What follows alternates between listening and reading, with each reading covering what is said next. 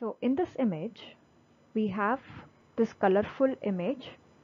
This is actually a DTI, the full form of which is diffusion tensor imaging, or it is also called tractography.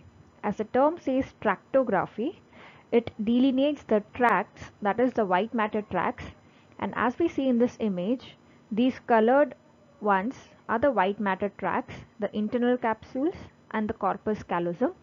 So basically DTI or tractography is for delineating the white matter tracts. So it would be a colorful image like this.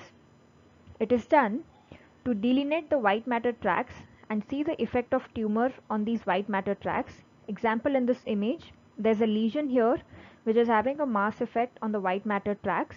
So to see that, a tractography or DTI is done. You might also be given an image like this. This is a sagittal image giving the orientation of the white matter tracts.